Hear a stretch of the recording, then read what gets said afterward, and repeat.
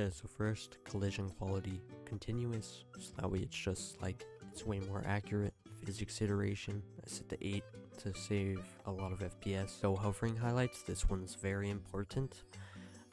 Disabled, toggle whether selection, freezing, and wire highlights are drawn or not. Very, very useful for recording. Video settings, I have full screen, VSync enabled, frame limit 60, just to like stop stuttering. VSync on, obviously, yeah, because that stops stuttering. Brightness 110, tone mapping modern, anti-aliasing disabled, and simplified background tiles enabled. May help decrease compression, artifacts, and screen recordings. So as you can see, I did not mean to do that. Poor guy's arm. One important rule that I forgot, hide my cursor. So now we are in OBS and you can see what I forgot to do. So now you gotta go to game capture, capture cursor, uncheck. Almost forgot. So now that there's no cursor, now it looks like it's just like animation. It's like puppetry. Now you could just like use them as puppets and make them fight. Now let's hop into the video editor and show you guys how to edit the video. I switched video editing softwares. Before I was using Vegas Pro at the time because I thought that was easier, until I decided to take the step forward and learn Premiere Pro.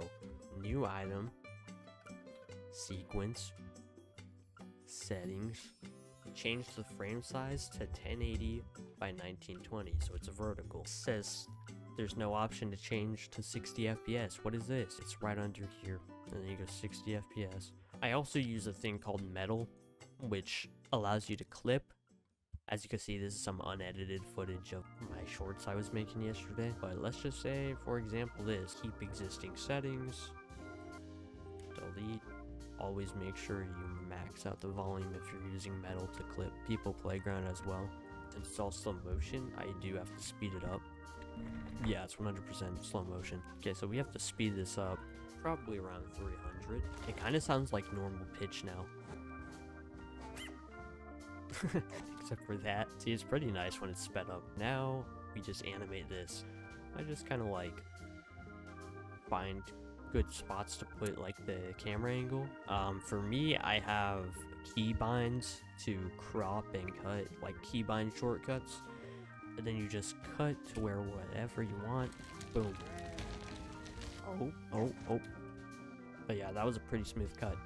So as you can see, I just cut a few times, move camera, cut, move camera, speed up footage, and it looks pretty neat. With all that being said and done, you get the idea. We render this. Normally I'll add like no copyright music or YouTube music, library music in the background of my shorts. 60 FPS, more, render at maximum depth, use maximum render quality. Change the bitrate up as much as you can. Now it should do its thing.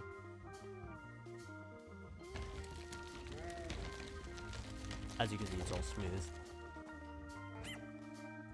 It's not smooth enough.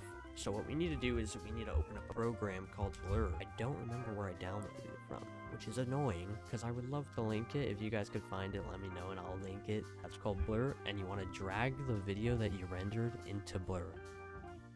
And then it's going to render in like motion blur. See, it's like boom.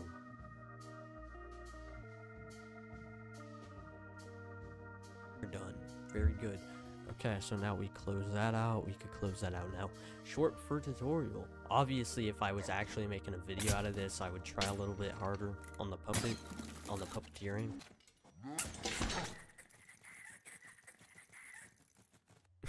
Very nice. But yeah, People Playground.